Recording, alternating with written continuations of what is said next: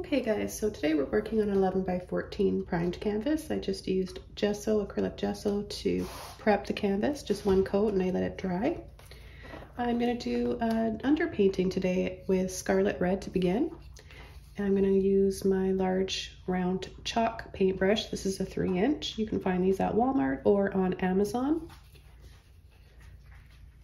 And pick up some red and just simply start painting the entire canvas. It doesn't matter how you paint it, just want coverage.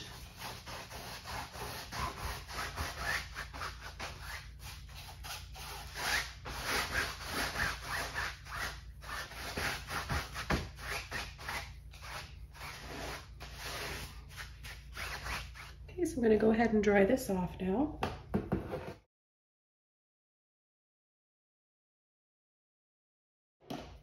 Okay, so the next color I'm going to be adding now is my Neon Luminous Red by Holbein.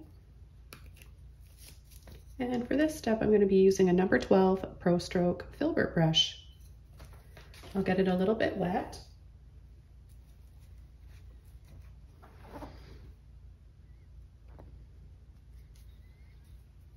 And I'm just going to start pulling across, back and forth.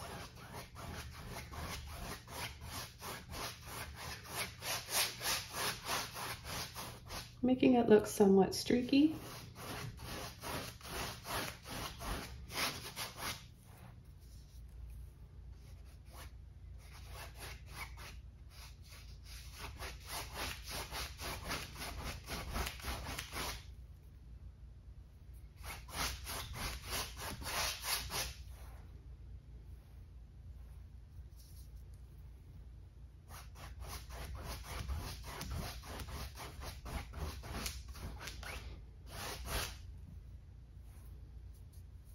And now I'm going to go right underneath here. I'm going to leave a little area right there where we're going to have our horizon line and some foliage, some trees.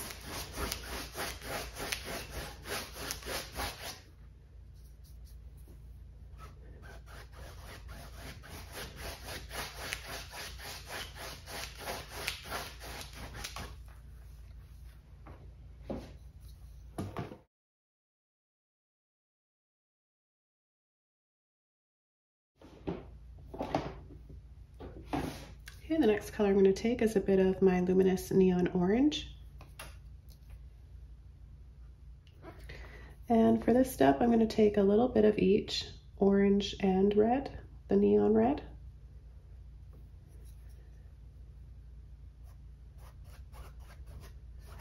I'm just going to apply it right in this area here and below.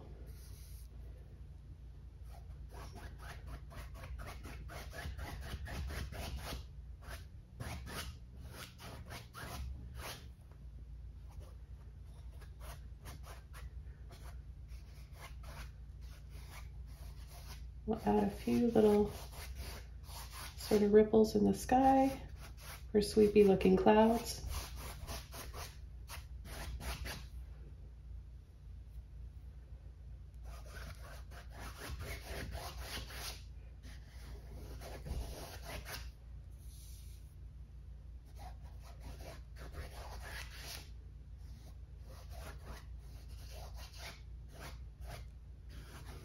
And a few ripples in the water.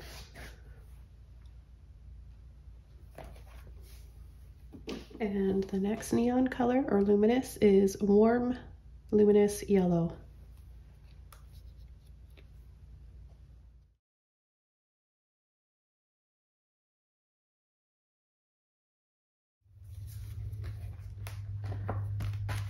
And back to a clean brush, same brush. I'm going to take some of this warm luminous yellow, a little bit of neon orange, and begin adding some right about here, giving the indication of a sun back there.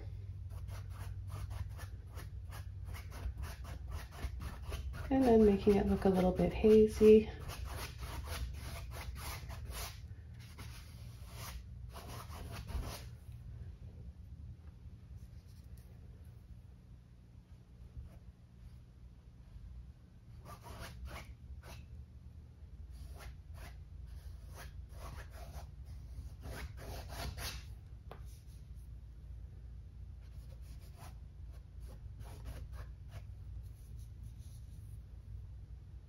Go ahead and add a little bit down here below.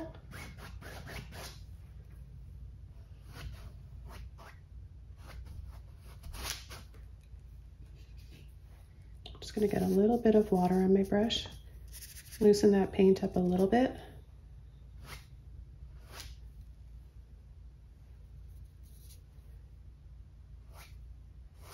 And start pulling and flicking for some sun rays.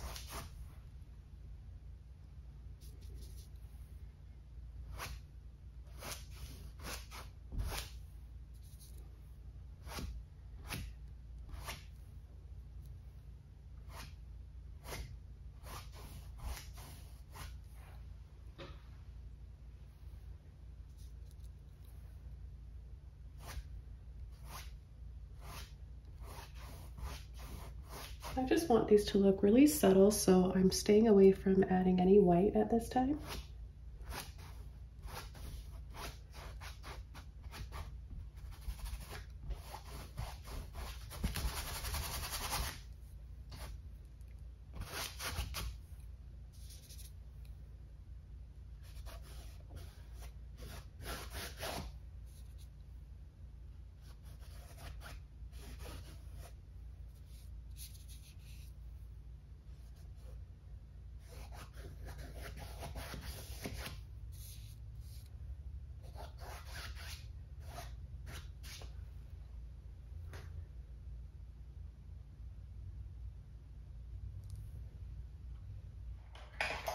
I'm just going to come in with a smaller brush. This is a number 2 round brush, and I just want to have a smaller brush to gently pull down this really thick paint and to fill this in a little bit better.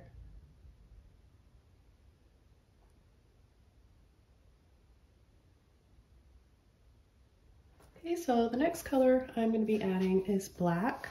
I'm going to mix my black up with my Scarlet red, and I'll be using the same large Filbert brush. So I'll take a bit of red and black.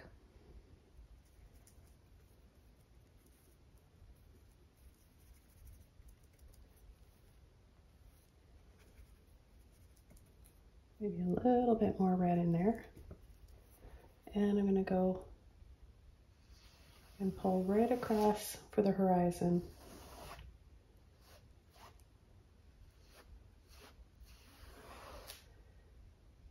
And then I'm going to just leave a bit of a space and then kind of round the sides here for a shadow. That'll help draw our eyes into the center.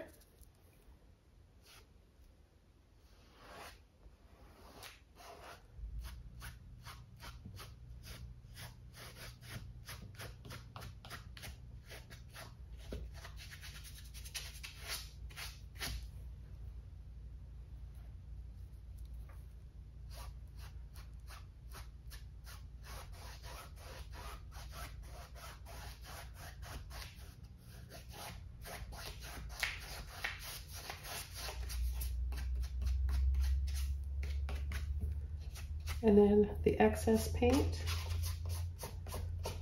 I'll just add a little bit around the edges like this.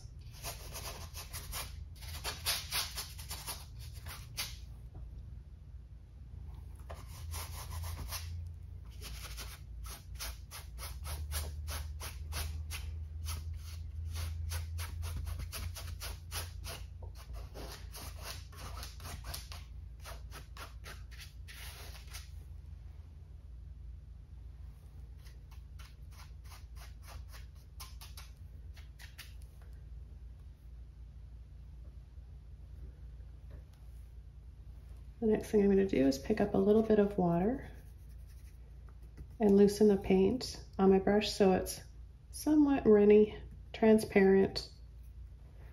I'm going to line my brush up and press, pull, and flick. So I'm just pulling and just flicking up towards the sky. We can go down below and do the same thing. And we're just going to make them a little bit smaller towards the center. Then I'll take a little bit of black and I'll go right through. Let's try that again.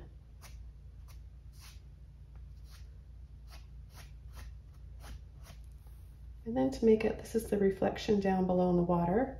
To make it look a little bit more like water, we'll just very lightly pull.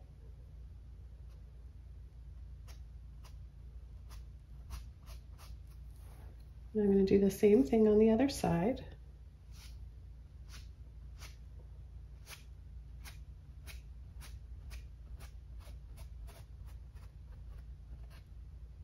And then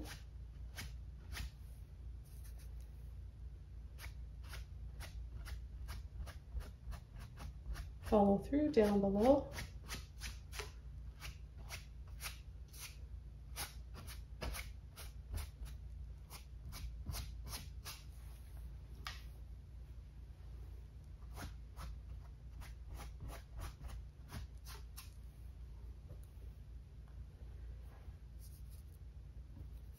Just going to take a little bit more black like I did over here. Push and then pull off.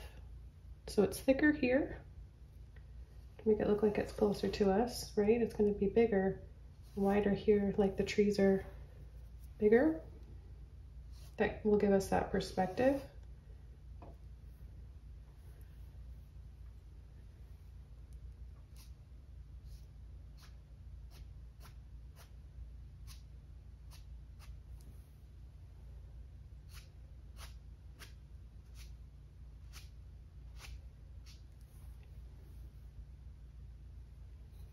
And just with a small Filbert brush, it's dry. I'm going to go back and take a little bit more of my warm neon luminous yellow.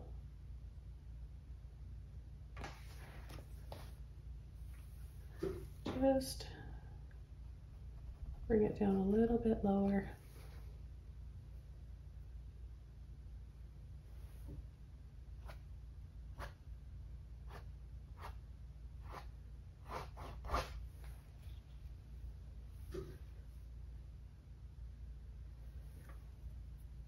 Up a little bit on the tip of the brush or tip of my brush here and add some more ripples in the water.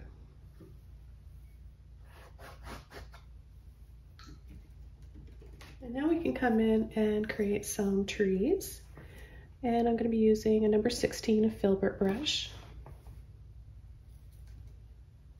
Getting it just a little bit wet. And I'm going to come in with more black this time. Kind of push, wiggle, fan out my brush a bit. And I'll start on this side.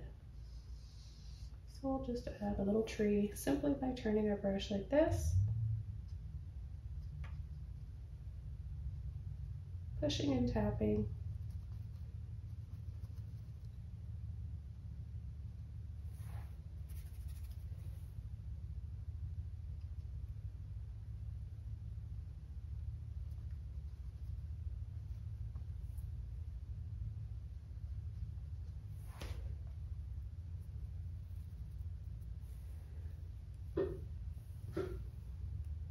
And I'll add another one right about here.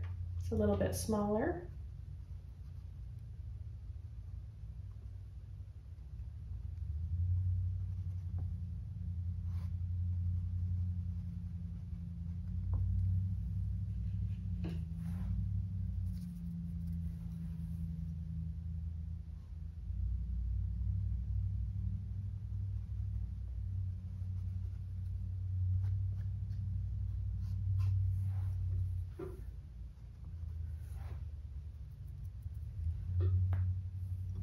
Let's go ahead and add some on this side.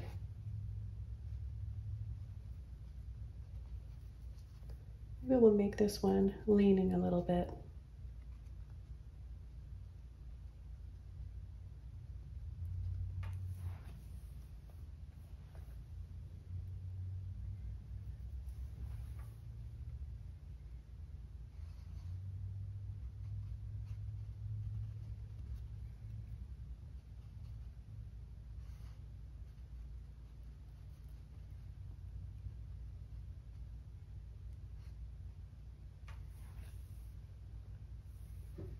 So it's nice to give them each a little bit of a different shape.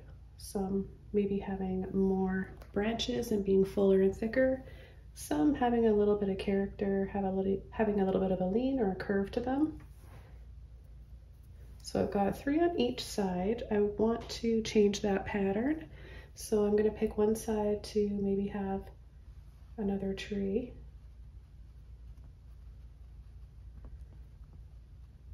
And then maybe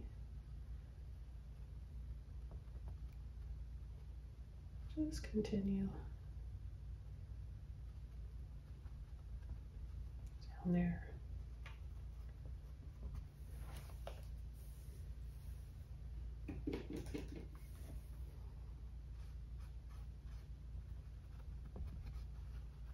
So notice how my trees get lighter as they get further away. That also helps with perspective. So if I want this one to stand out a little bit more and set those ones back even further, then I'll just come right over the top of this one with straight black.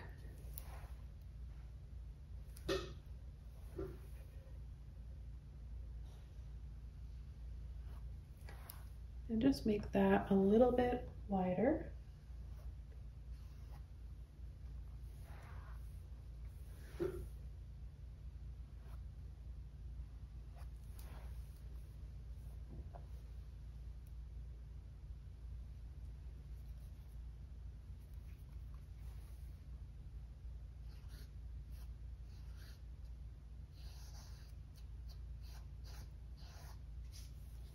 And then as I finish this one up, just going to come in and add a little bit of shadows between the ripples. This will just make everything stand out a little bit more. So just a few like that. It kind of gives a subtle bit of movement in the water. And that was just with the leftover black paint in my brush. Now I'm going to go in, I still have a little bit of black in there. I'm going to just pick up a little bit of my reds. And see, it's still quite dark.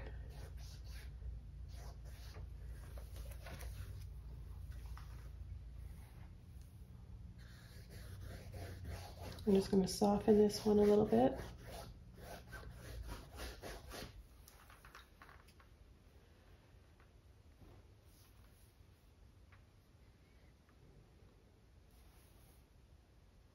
Add a little bit more black to this one.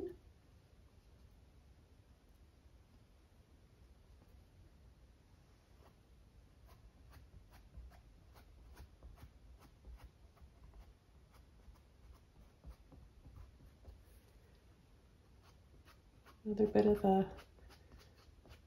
reflection, just a little wiggle and flick.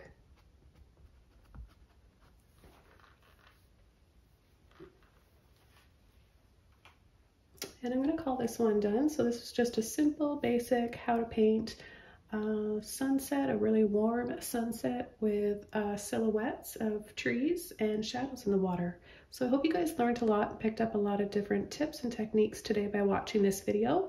If you did, give this video a thumbs up and of course subscribe to my channel for more. I'll see you next time, everybody. Happy painting and take care. Bye.